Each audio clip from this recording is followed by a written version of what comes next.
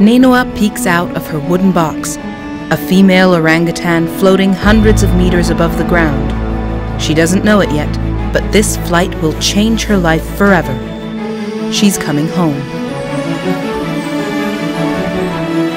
The story that lies behind her is one of cruelty, sadness, and ignorance. And it's also the tale of a multi-billion-dollar business. But how do orangutans end up here? Normally, Nainoa wouldn't need a helicopter ride to get home. She would have spent her entire life on the island where she was born. Borneo, where the helicopter will land, and Sumatra are the only two places in the world where orangutans are native. The sad thing is that today orangutans can be found in many other countries, especially tourist hotspots. Close encounters with exotic animals are on the bucket list of many travelers.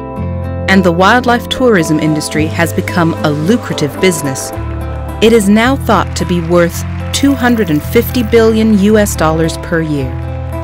And while it's not a new industry, social media is setting it ablaze, turning encounters with exotic animals into photo-driven bucket list toppers. Around 1,000 photos are uploaded to Instagram every second. And among all the images on Instagram, a total of 50 billion, there are tens of thousands featuring wild animals.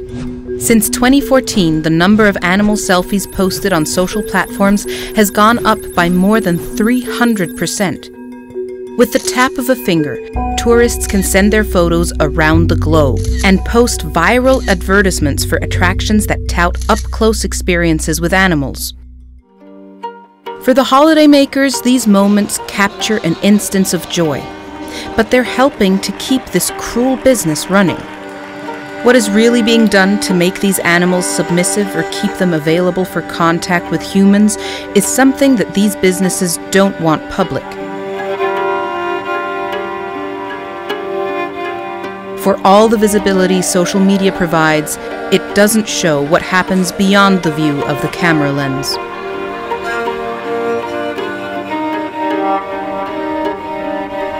Many of the animals suffering for these selfies are orangutans.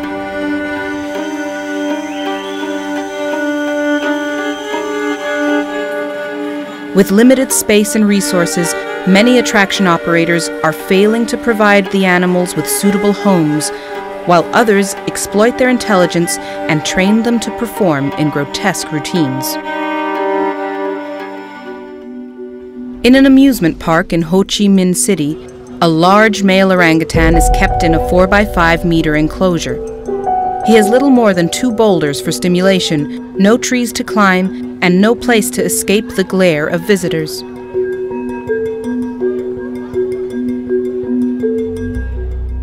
At Bali Zoo, visitors eat breakfast in the presence of multiple orangutans. Tourists love the place and enjoy the entertainment. When all the pictures have been taken and the 2 hours of fun are over, the humans can walk away. But the orangutans have to stay behind and are brought back to their enclosures.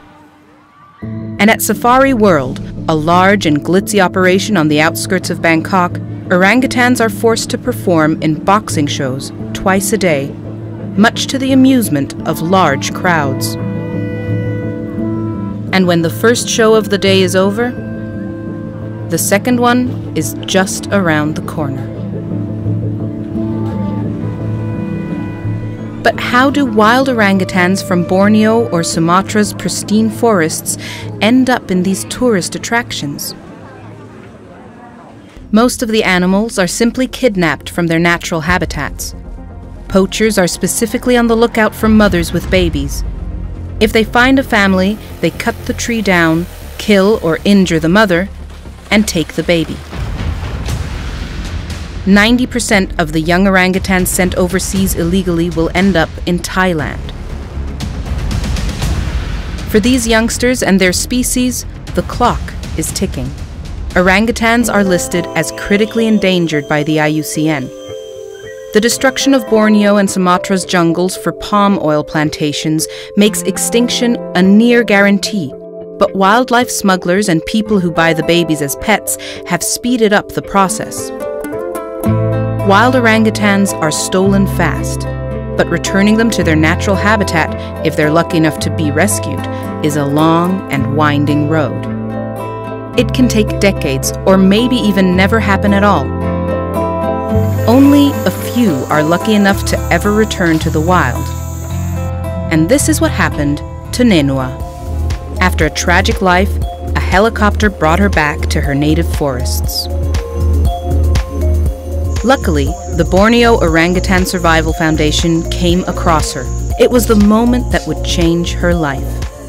Since 1991, BOS has been working tirelessly to protect the Bornean orangutan and its habitat, in cooperation with local communities. In their rehabilitation center, rescued animals start relearning what it means to be wild. One of the big milestones is reaching the pre-release islands, which were created specially for rehabilitating orangutans. Nenua spent time on one of these islands, and after a total of 14.5 long years, she was declared ready for release. Checked over by the vets one last time, she and the other release candidates are placed into boxes, ready for takeoff. One flight later, Nenua lands safely in central Kalimantan in Borneo, her forest home.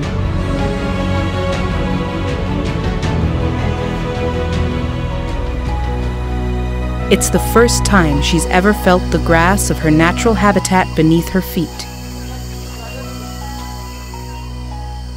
Nenua's story represents a sliver of hope, but sadly, it is not the norm. Hi friends, you can watch the trailer of Eyes of the Orangutan right here. And don't forget to check out our playlist. We do have many more stories about human-wildlife conflicts.